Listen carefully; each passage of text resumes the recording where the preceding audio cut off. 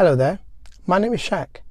In today's video I'm going to explain to you how you can move a car from a parked position, drive along the road and then stop on the left safely again.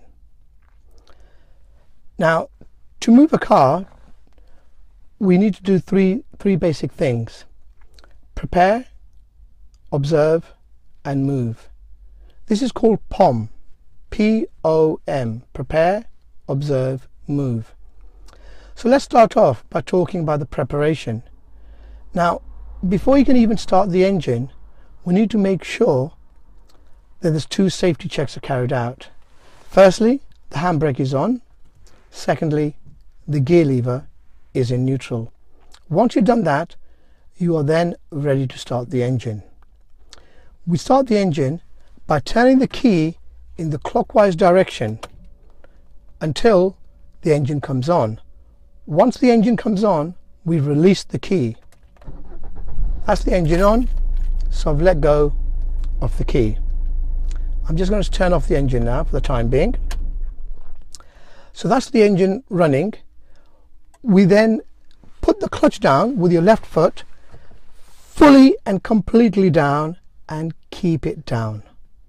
With the clutch down, you would get your palm away from you and push the gear lever away from you and push it up into first gear.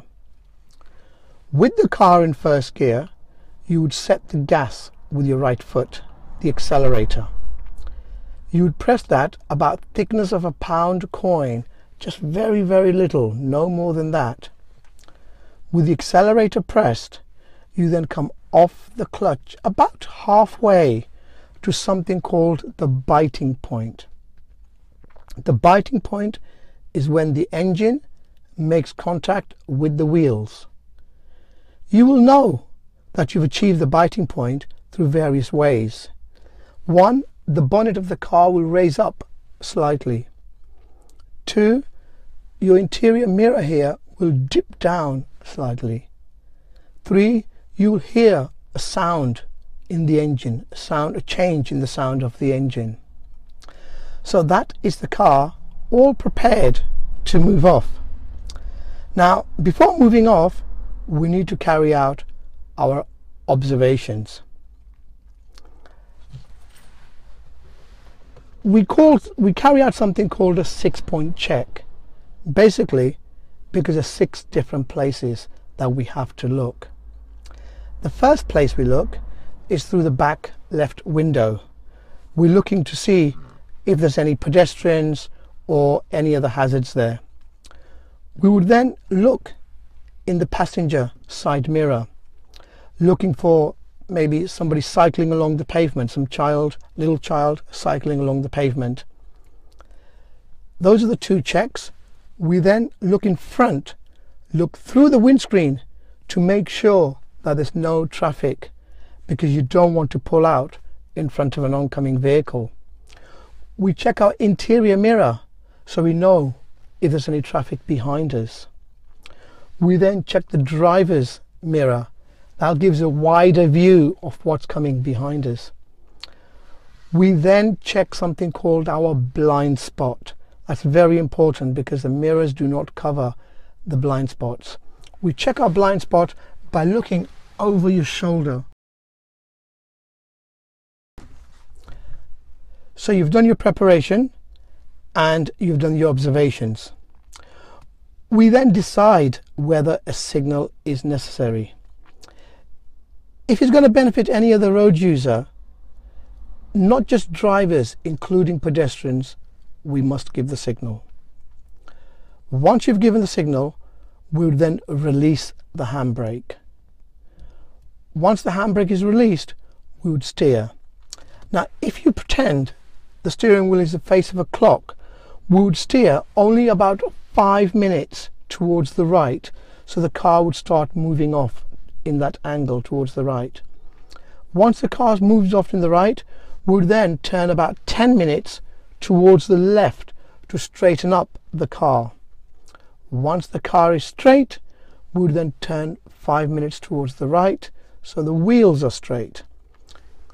With the car straight, the wheel straight, we drive along the road.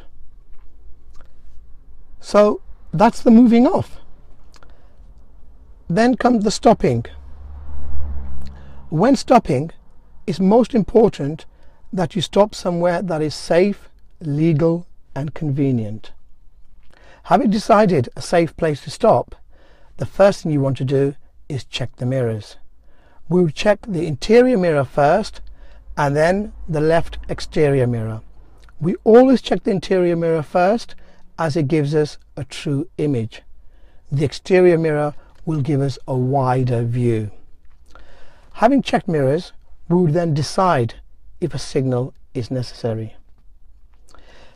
If you feel that the signal is going to benefit any other road user, including pedestrians, then you must give a signal. Once you've indicated, we will turn the wheel about 5 minutes towards the left. Once you've turned it, you wait for your reference point. In my case, the end of the wiper blade. Once that touches the curb, I will then turn the wheel about 10 minutes towards the right to straighten up the car. With the car straight, I will turn the wheel 5 minutes back again to the left to straighten the wheel. With my car straight, with the wheel straight, I come off the gas and touch the brake lightly, and then put the clutch fully and completely down. Without moving my feet, apply the handbrake and the gear lever is in neutral.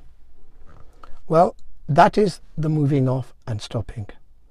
So what I'm going to do now, I'm going to show you that in practice. So I've got my seatbelt on, I've carried out the dtc-uk routine, handbrake is on, gear lever is in neutral, I've started the engine, put the clutch down, palm away from me into first gear. I'm going to get the biting point, so I've set the gas, clutch up about halfway, I can feel the biting point. I'm now going to carry out my observations. It's all clear, so I'm going to release the handbrake and I'm moving off. Stayed 5 minutes towards the right, 10 towards the left and 5 towards the right. I am fully off the clutch. I am now going to pull up on the left. So I've checked my mirror, signal left, 5 minutes towards the right, 5 minutes towards the left, 10 minutes towards the right and 5 again. My car's all level, touch the brakes, clutch pedal fully down, gently carry on braking. My car stopped, put the handbrake on and gear lever is in neutral. I've switched off the indicator and switched off the engine. I hope you found this video beneficial. If so, please give it a thumbs up as it helps us to make more videos. And watch out for our next video in this playlist, which will be on turning right and left from a major road into a minor road. Thank you for watching.